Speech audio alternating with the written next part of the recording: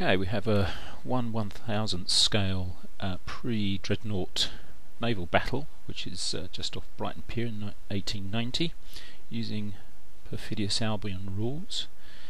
Here we see the beginning of the French fleet arriving off the coast of Brighton, and here are the bombardment targets that they have to hit several points in the town. And here's the Brighton Pier as it appeared in 1890. Here's the coastline, which depicts Brighton, and the French fleet still under blind, so we don't know quite which squadrons are there. And we've got a close up here of the town. These are the damage cards for the ships. Bit like battleships, using the grid system to see whether you hit or miss and what you hit. And here's the first French squadron, which is the Requin, the Terrible and the Indomitable. And the second French squadron with the Courbet, which became known as the Courgette in the game, the Amiral Baudin and the Formidable. Another French squadron, a smaller squadron, it's the Surcouf 1 and 2. And here's some French torpedo boats patrolling off the off Brighton Pier. First, the Royal Navy squadron starts to come on. This one's led by HMS Victoria and Camperdown, with Edinburgh not quite on the table yet. We then have a Royal Navy squadron coming in from Portsmouth, which is the Benbow, the Ajax and the Aurora. And here we see two Royal Navy squadrons, which are Colossus Rodney, a torpedo boat, the Inflexible Galatia and another torpedo boat. The action starts, and unfortunately for the Royal Navy, the Colossus gets hit straight away and is sunk, and the Admiral drowns. The British start firing back, scoring a hit on the French torpedo boats from the Royal Navy squadron coming from Portsmouth. The French squadron, Amiral Baudin, Formidable and the Courbet, open fire, and they start hitting the Inflexible and the Glacier quite heavily, causing quite a lot of damage. Here we see the Requin, the Terrible and the Indomitable starting their bombardment of Brighton, and here we see some of the shots landing in the town. But unfortunately, the only things that they managed to hit are the Poor School and the Salvation Army Hall.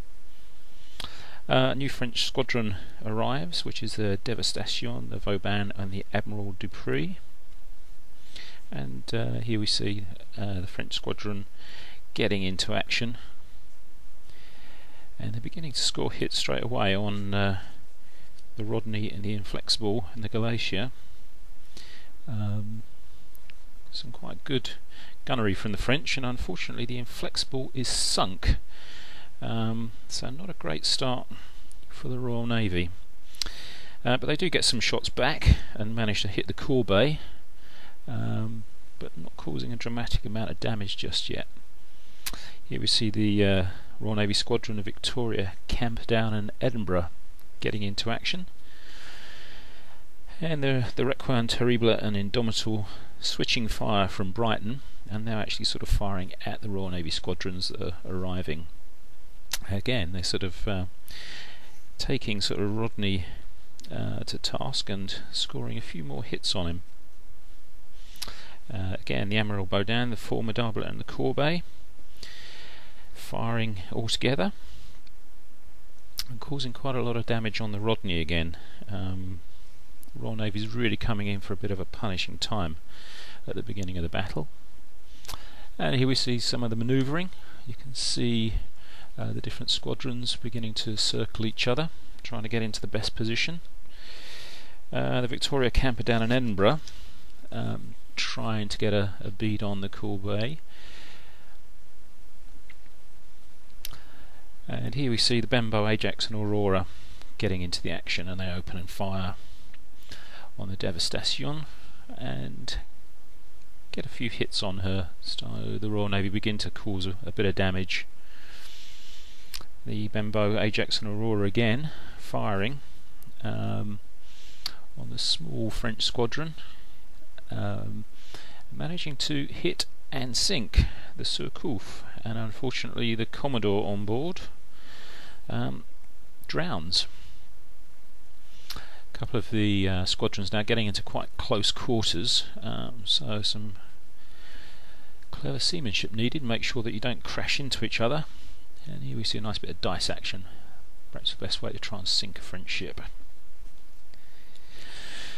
As the ship's getting in close quarters, now starting to fire off some torpedoes at each other. And the Amiral Baudin is hit by torpedoes and causes quite a lot of damage. The Corbeil, fires off some torpedoes and fires its guns at the Rodney, which succumbs to the damage and is sunk. The Corbeil here also can be seen ramming the Inflexible, cutting the Royal Navy ship in half and sinking her. The Admiral Baudin attempts to ram a torpedo boat but just misses. Here we see the Royal Navy squadron coming into action, trying to get after the Devastation in the background there, and the Corbeil coming under fire from HMS Victoria. Unfortunately for the French, the Corbeil sinks.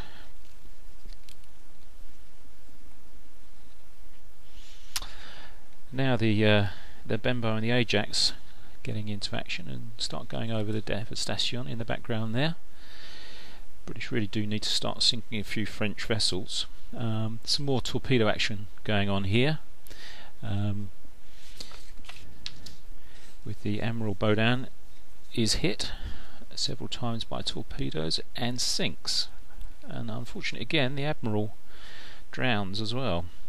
Attempted ramming by the French. It's not very sporting, they seem to be doing a lot of that. And here we see the squadrons of HMS Victoria going after the Devastation in an attempt to sink her. The French decide that they've caused enough damage to Brighton and the Royal Navy squadrons and decide it's time to head off home. A couple of the ships have to take tests to see whether they arrive home, but unfortunately the Benbow sinks en route back to Portsmouth with too much damage. The French do gain a victory, but that is downgraded because of the media disaster shelling the Port and the Sally Army, which is not cricket really, is it? But still a win for the French.